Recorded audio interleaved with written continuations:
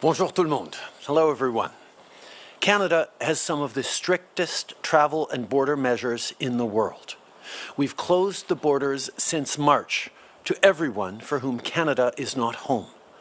We have a 2-week quarantine for everyone returning to the country, and we now have a mandatory negative test before flying home. These measures work. They're saving lives. And that's why our friends and allies are following suit. Just take the United States, where they've recently adopted the same requirement for a negative test before flying back into the country. We are doing whatever it takes to keep Canadians safe. As I've said before, when it comes to protecting you and your family, nothing is off the table. We will not hesitate to take even tougher measures if and when they're needed, and we'll be making an announcement in the coming days. The bad choices of a few will never be allowed to put everyone else in danger. Of course, travel is only one part of the equation when it comes to beating COVID-19. Fighting this pandemic also means we need the tools to test and trace the spread of the virus right here at home. In the last week alone, we've delivered over 1 million rapid tests to the provinces and territories. That brings us to 15.4 million rapid tests that we've sent out to the front lines, and even more are on the way.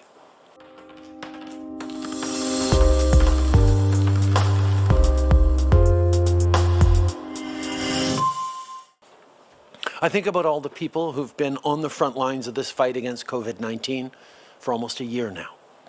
They know how far we've come, and they know that we need to keep going just a little longer. To our doctors, nurses, and long-term care workers, thank you. From Victoria to Iqaluit to St. John's, you're taking care of our parents, grandparents, and friends.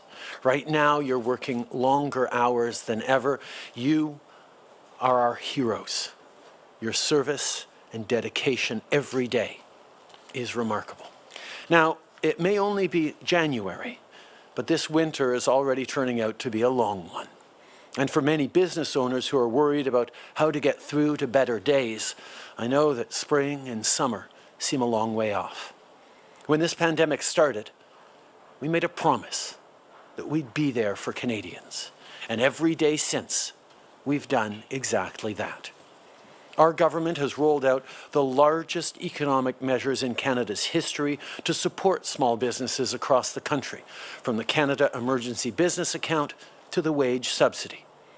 But even with this help, during a second wave, things are tough. For many businesses and their employees, it's hard to get back on their feet. That's why we're now partnering with Canada's largest financial institutions to introduce the new Highly Affected Sectors Credit Availability Program, or HASCAP. Through HASCAP, Canadian-based businesses that have been hardest hit by the pandemic will be able to receive low-interest loans of up to $1 million. These are 100% Government of Canada-backed loans and can be used for rent, utilities, and help with payroll. Later today, Minister Ng will have more details to share about the loans, including how to access this support once applications open on February 1st.